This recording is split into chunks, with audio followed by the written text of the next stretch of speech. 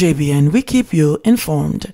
I am Michelle Jones, and in the news, war in Rosetown began over missing gun. Gunman threatens to kill all the males in the family. Please remember to subscribe, like, share.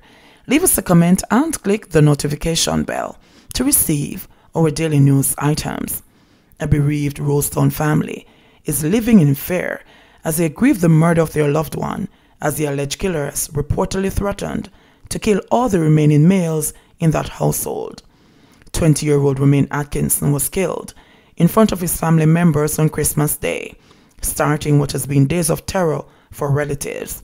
Everybody does a try, cause we're still under threat from the same gunman who kill him. The same gunman that kill him send threat to we that him a go burn way out and more kill out all of the man them in the family. The relatives said yesterday, saying that the frightened family had nowhere else to go. "We in fear of our life, but we have to stay," the woman said. Atkinson, who was known as a community chef, died while preparing a meal with friends last Friday. Them couldn't manage the pot, so them asked him to take off the pot. Me hear the shot them and run off. Me look round and see that him them a kill me, freeze and couldn't believe. Me stand up and watch them kill him, a resident said. Atkinson's family said that his 2-year-old daughter had to be relocated.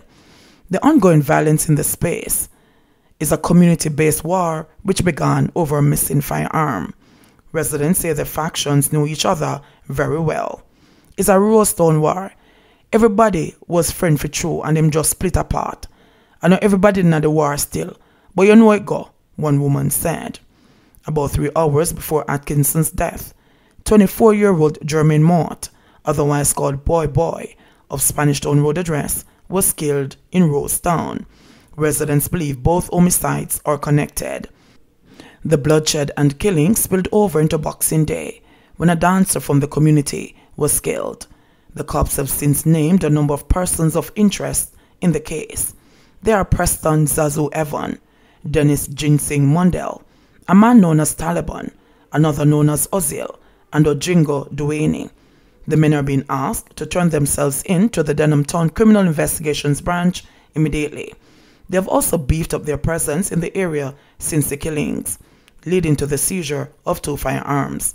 The police say about 7 a.m. on Saturday, they heard explosions while on patrol in the area and saw a group of armed men who they engaged. A single-action 9mm pistol with 2 rounds and a Glock 27 pistol loaded with 8.40 cartridges were seized during the incident.